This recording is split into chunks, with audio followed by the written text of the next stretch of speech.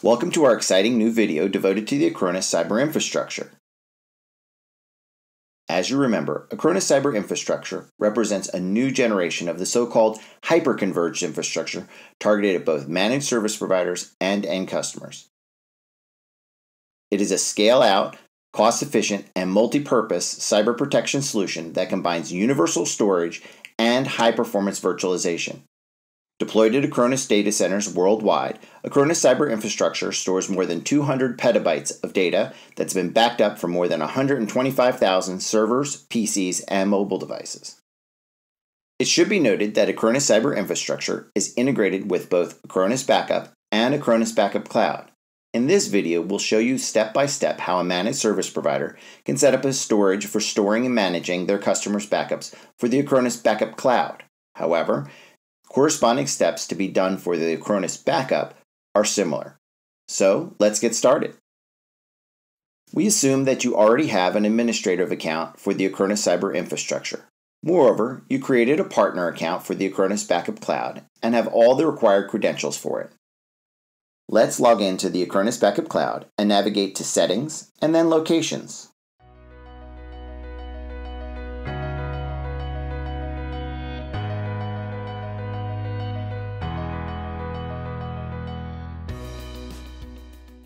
Here you can see all the storages registered and used for backup services provided to end customers. The column Inherited Storage indicates whether the storage is owned by the current service provider or provided by a parent service provider. As the next step, you need to configure a new storage for storing and managing backups for your customers within the Acronis Cyber Infrastructure admin panel. Thus, log into the Acronis Cyber Infrastructure,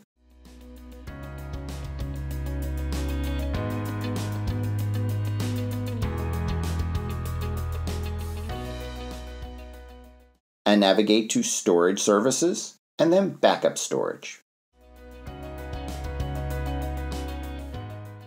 Here you can see all the nodes in the storage cluster that can be used as backup destinations. Select the desired node or nodes,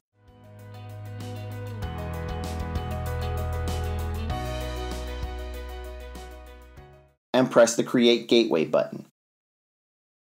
In the right pop-up panel, you can assign one of the available types to the selected storage, that is, Acronis Cyber Infrastructure Cluster, Network File System, or Public Cloud.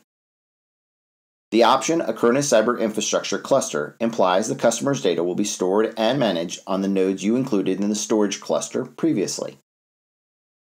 In turn, the option Network File System means the cluster will be used as a proxy to a NAS. In this case, the customer's data will be stored and managed on the corresponding NAS. Finally, the option Public Cloud implies that the storage will be used as a proxy to a public or private cloud. It should be noted that the Acronis Cyber Infrastructure supports many public clouds such as Amazon S3, Microsoft Azure, Google Cloud, and Alibaba Cloud. Moreover, it supports also storages in private clouds. Thus, if you select the option Public Cloud, your customer's data will be stored and managed in the corresponding public or private cloud. Let's select Acronis Cyber Infrastructure Cluster. As the next step, you need to select an appropriate type of network adapter, that is, a public or private one.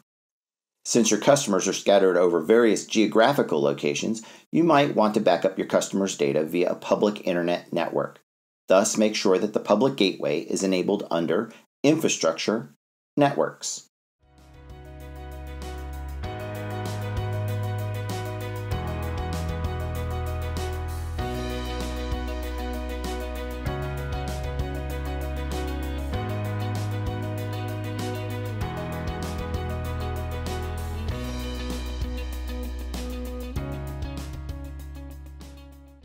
In turn, at the stage of creating a gateway, you need to check that each node has at least one interface for private and public gateway networks.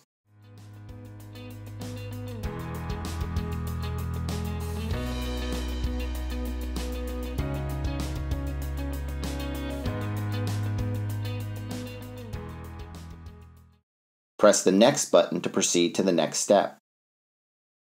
As the next step, you need to select the erasure coding scheme that will be applied to your customer's backups. For instance, The erasure coding scheme 3+2 implies that the customer's data will be split into 3 fragments and 2 parity fragments will be added to them.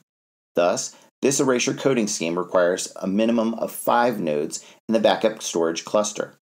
We recommend selecting the highest redundancy mode possible on your cluster and the failure domain host.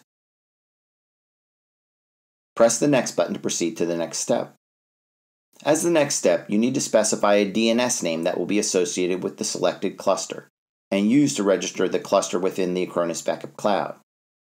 This DNS name is especially beneficial if you have many clusters, and if you would like to use a more user-friendly DNS name instead of a tricky string of numbers. The new DNS name will be associated with each node IP address of the selected cluster. The selection of a specific node for the backup operations takes place automatically by the backup agent. It depends on a number of factors such as node availability and node load. Please notice that the DNS name should be configured in an appropriate DNS service. For example, Azure DNS for Azure, Amazon Route 53 for Amazon, and Google Cloud DNS for Google. We strongly recommend configuring the DNS name in one of your favorite DNS services. If it is not possible due to some reasons, you have to manually register the DNS name on each machine in the host's system file. Press the Next button.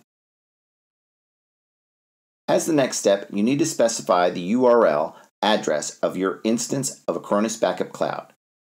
By default, it is https://cloud.acronis.com. In turn, if you use Acronis Backup, at this stage you should use the IP address of the corresponding machine to access the Backup Management Console.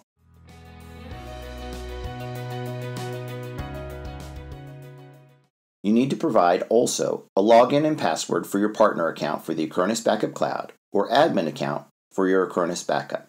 Press the Next button. The deployment process will be initiated immediately. As soon as it is over, you will see 3 tabs: Overview, Nodes, and Georeplication. On the Overview tab, for example, you can see the information about the registered gateways and their performance.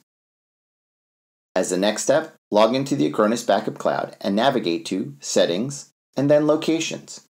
Make sure that the system created a new backup destination within the corresponding name derived from the DNS name.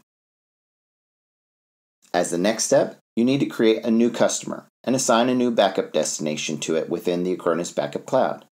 Thus, press the New button in the upper right corner and select Customer. Specify the customer name, production mode, and language.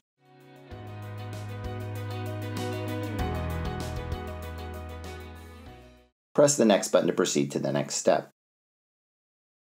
Select the services you would like to provide to the new customer, for example, Acronis Backup Cloud. And then press the Next button.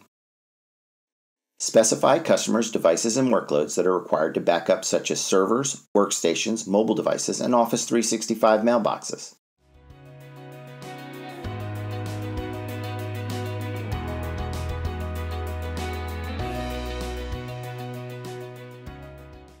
In the section Cloud Resources, select the newly created storage in the drop-down box. Press the Next button to proceed to the next step. Complete all the remaining information such as the customer's email, language, first and last names, and press the Done button to complete the whole process.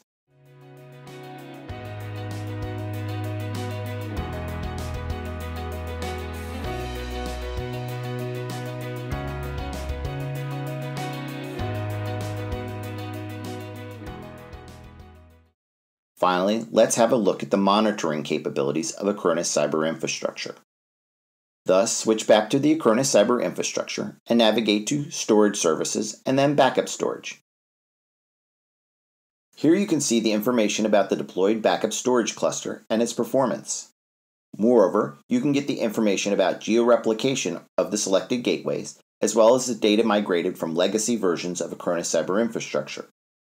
Finally, you can get the information about the storage used in public clouds such as Amazon S3, Microsoft Azure, Google Cloud, and Alibaba Cloud. Navigate to Monitoring and then Dashboard. Here you can get the information about the selected cluster for the last 30 minutes, 1. 6, and 12 hours, and for the last 7 days. The information displayed includes the reading and writing operations, chunk services health, and the physical and logical space usage. You can get more fine-grained information by pressing the Grafana Dashboard button in the upper right corner. The backup-specific information is presented on 2 dashboards, Acronis Backup Gateway and Acronis Backup Gateway Details. First, you can get the information about the rate limiting and ingress throttling. If this chart is not empty, it means the underlying storage lacks free space and the backup gateway is throttling user requests to slow down the data flow. In this case, it is advisable to add more storage space to the cluster to resolve the issue.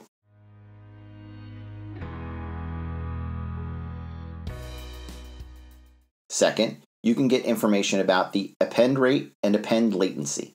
The append rate chart displays the backup data flow from the backup agents to the storage in operations per second.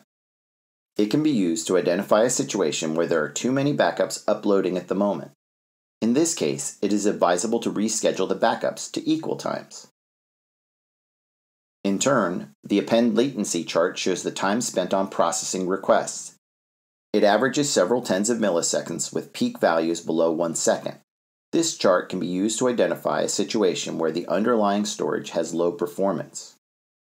Third, you can get information about the migration and replication throughput.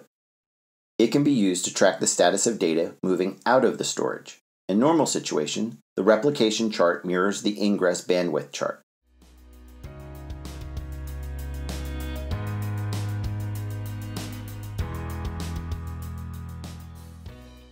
Finally, you can get the information about the memory allocation for the conducted backup operations. It can be used to identify possible problems with high memory usage. Well, that's it with setting up Acronis Backup Storage. Are you excited about the capabilities of Acronis Cyber Infrastructure? You have an opportunity to try our easy, efficient, and secure cyber protection solution right now. Just go to our website at www.acronis.com and download a trial version of the Acronis Cyber Infrastructure. Please notice the trial version is actually a full-fledged version with all functionality and no time constraints. The only limitation is that you only get 1 terabyte of storage capacity for storing your data of your customers. Have fun!